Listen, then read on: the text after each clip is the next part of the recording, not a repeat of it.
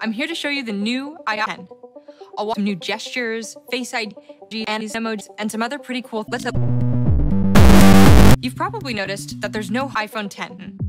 That's because now wherever you swipe up to go home. If you want to pause, then swap. You can even to get to the control you have down. While you're in you can press first to do things like turn up the sound to this control center. Just want to see all of your notes. Swipe down from the top, and there they are. Swipe right to see your widgets, or left to quickly access your camera. You can also want to talk to. You can still say.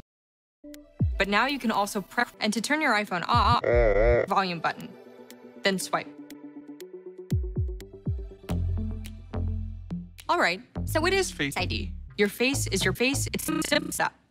This face. But what if you change up your look? Problem with a new hairstyle, a beard, different makeup, glasses, even an edit to unlock. Just with a simple glance, your iPhone can recognize you.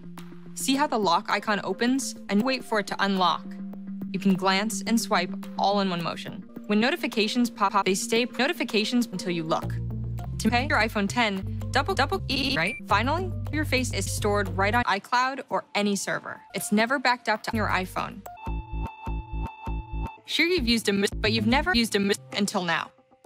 With you can use one of 12 characters, like a monkey, a cat, or this guy. The truth maps over 50 maps in real time to capture your maps. Hey, Mom. On both portrait mode. So now, even your selfies will look more. When you're in portrait, then shoot. You can also edit the lighting. Go to the portrait and select edit. Then choose the lighting. Thanks for watching.